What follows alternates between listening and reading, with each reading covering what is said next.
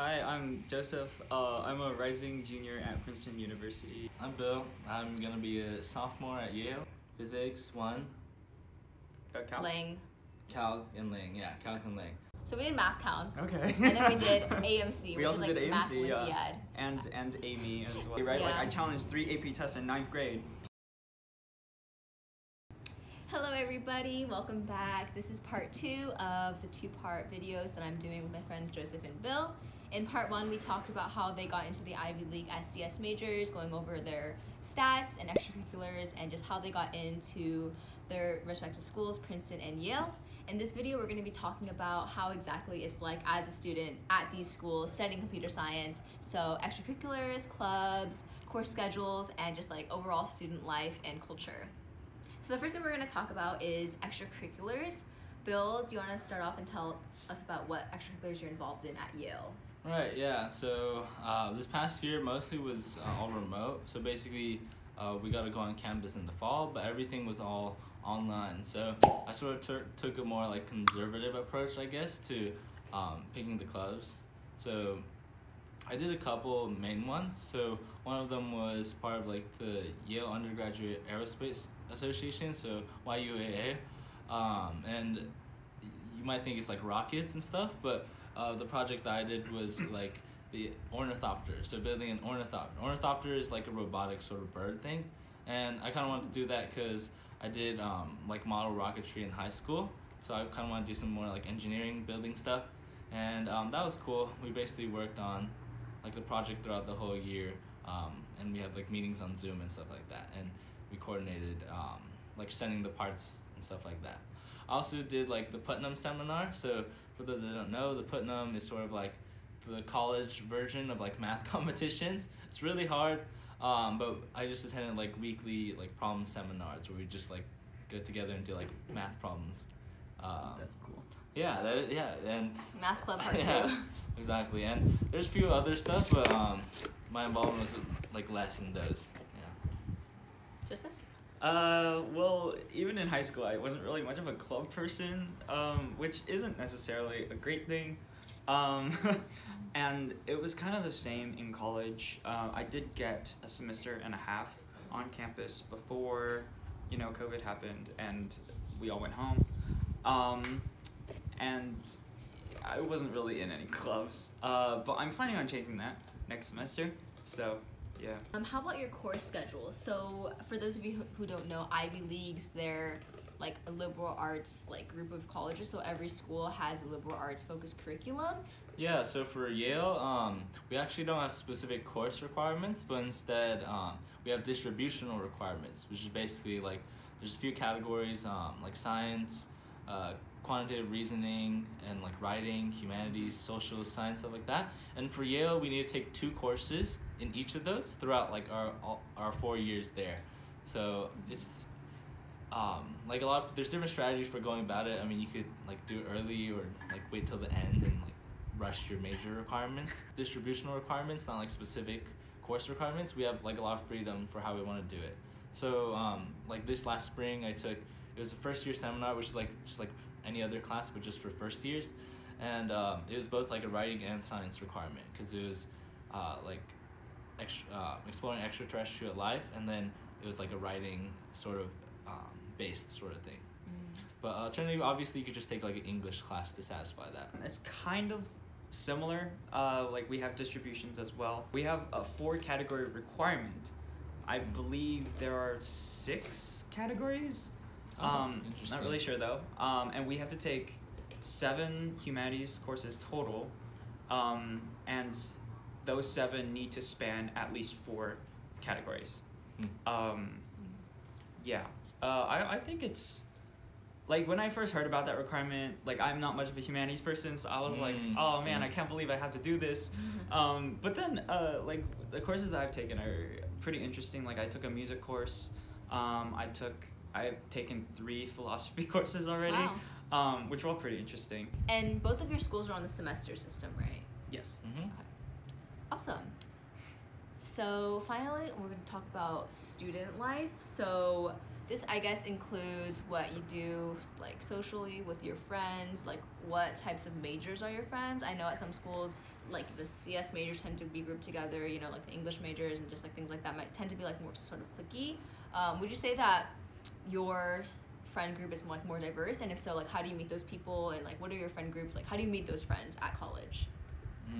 Well, honestly, this past school year, because of COVID, it was all online classes, so I think a large part of meeting new people was kind of just like through classes. Through classes, and not that much because it's all online. The people that I met, a lot of, like, I think it was just coincidence, but like my roommate was like math and econ or something. So I maybe like just like coincidence or whatever. But I would say it's probably not like that as much because at Yale, I think also Princeton, you don't get into the school for a specific major, like for public schools. I think a lot of them you get in for like a school or like a department specifically, but for Yale, you get into the school and you actually declare your major like at the end of sophomore year for Yale. So there's a lot of diversity there and a lot of room to explore. So Same, yes, like as Bill said. So like within most of my friends, I met through our orientation activities or because they lived in the same hall that I did in my freshman year. And because that's kind of like the assignments were kind of random, I believe, they are pretty diverse, I suppose, in like majors. But like comp sci is kind of popular, so a lot of people I know are doing comp sci. As for student life, like what we do, I mean, we just kind of go around campus and find study spots and just do homework or like chill or like go get food or whatever. That's probably I think that's a large part of. Yeah. Yeah, it's like in the city, so it's pretty exciting. There's a lot of like motorcycles, like a group of motorcycle people that just go around with like their so it's super loud. Yeah. But that's sort of like the environment. It's really active. Princeton is in the town of Princeton. It's a college town. It's well, I personally thought it was small, but apparently it's not that small. But I don't know. I haven't really explored all of it because I spent most of my time on campus. Yale's kind of like a bubble. Like I think there is like this term of like the Princeton bubble. Princeton bubble. Yeah. Finally, we're gonna talk about majors and minors that you might be doing outside of computer science. So, Bill. Yeah. So actually, applied and got into Yale as applied math, but I'm thinking more about doing like math and CS because sort of the foundations. I'm more interested in that sort of stuff now.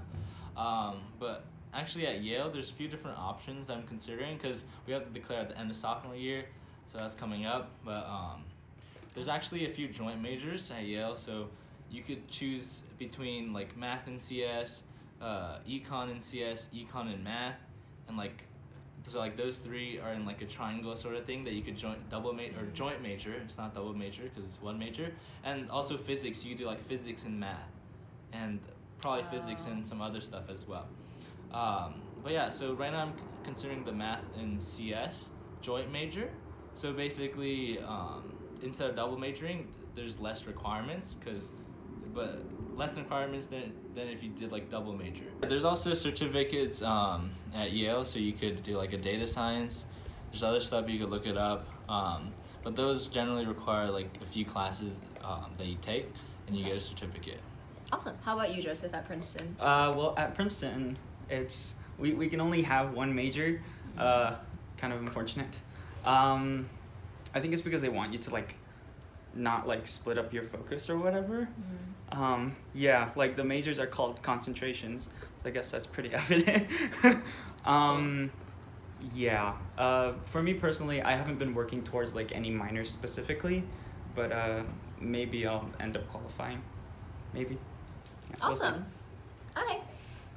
And finally, thank you so much, Joseph and Bill, for coming on and sharing all this information with all of you guys.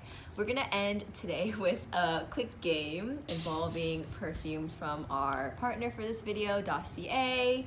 So in this video, I'm going to be giving you guys different scents, and you're gonna guess if they're cheap or expensive perfume. So designer or dupe, basically. So earlier today, we went to Cerritos Mall and we sprayed some perfume samples of real designer scents. And today I also have with me 2 of Dossier's perfumes. This one is Fruity Jasmine, and this one is Floral aldehydes. Floral aldehyde. These 2 perfumes are dupes of Chanel No. 5 and Dior's perfume as well, like their signature perfume.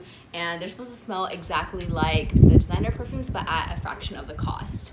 So if you like the Dossier perfumes, you can use my code 10Anita for 10% off. And I have the link down below in the description if you want to purchase. So here is floral aldehydes. I'm gonna spray.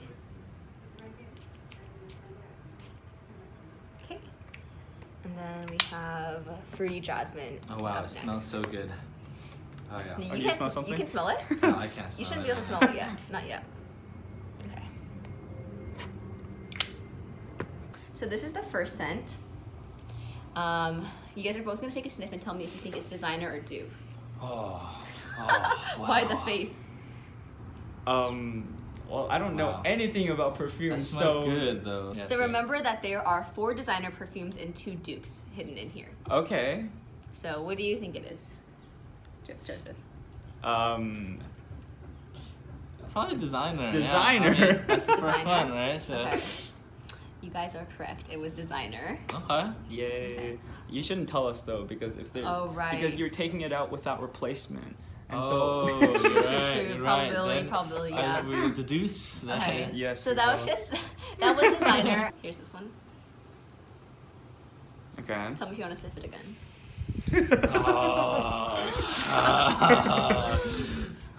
Designer. Designer. The quality's there. Mm-hmm. Definitely there. Quality's there. Yeah, So it's- does it smell different from the first one? Yeah, Yes, definitely it did does. smell. Like this one Uh-huh. was a more sour smell. Okay. Well, not sour Right. smell. More like sharp or like like- We got a fragrance expert it here. reaches deeper into your nose. This is actually a dupe. Oh, that's what I said. That I identified it as a dupe. That's what I said the first time. You can go back in the video and check. If you don't believe me. Nah.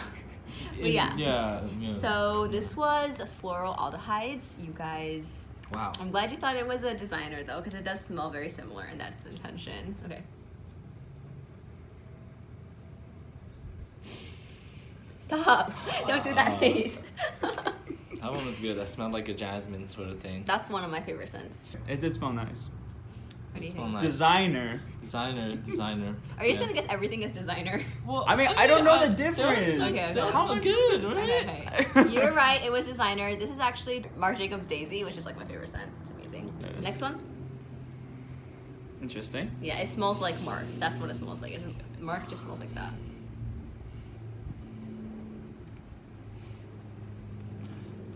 Dupe.